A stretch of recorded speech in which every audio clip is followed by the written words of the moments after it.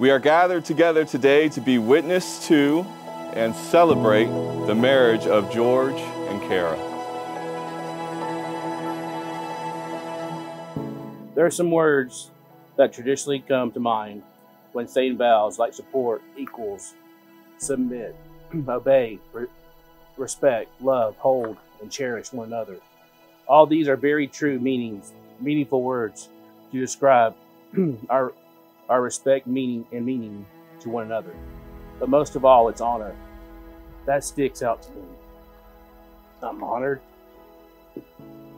to be all those to you. I'm honored to share my life, family, kids, grandkids with you. I'm honored to lay down and wake up beside you. I'm honored for you to be our KK and my one and only true love.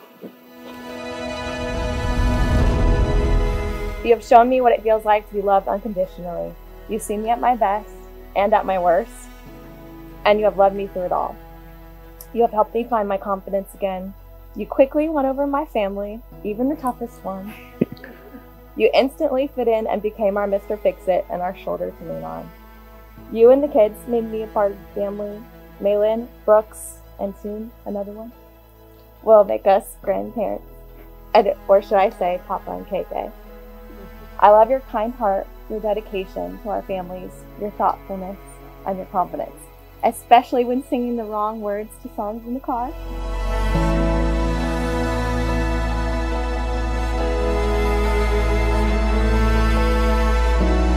It says, "And so, as those who have been chosen of God, holy and beloved, put on a heart of compassion, of kindness, of humility, gentleness, and patience, making allowance for each other's faults, and forgiving each other, whoever has a complaint against anyone. Just as the Lord forgave you, so also should you forgive each other."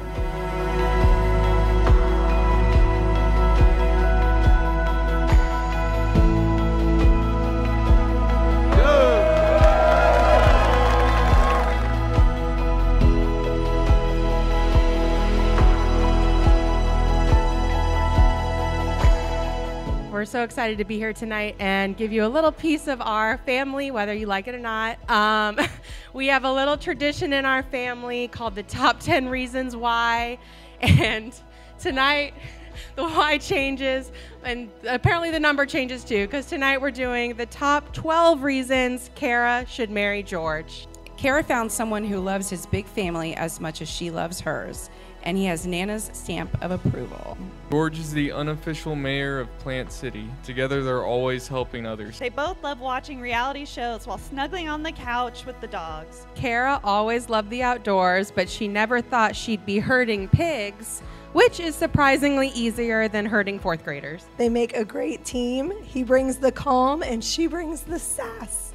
George shares Kara's love of music, and he breaks into dance when the song hits just right. He's your partner in crime. Their adventures never end. From cruises to North Carolina to Dollywood, they'll spend the rest of their lives exploring the world. For so long, it seems as if a piece of my dad has been missing. I feel as if Kara is that piece that completes him. The happiness, love, and positivity radiates from him, and for that, I'm forever grateful.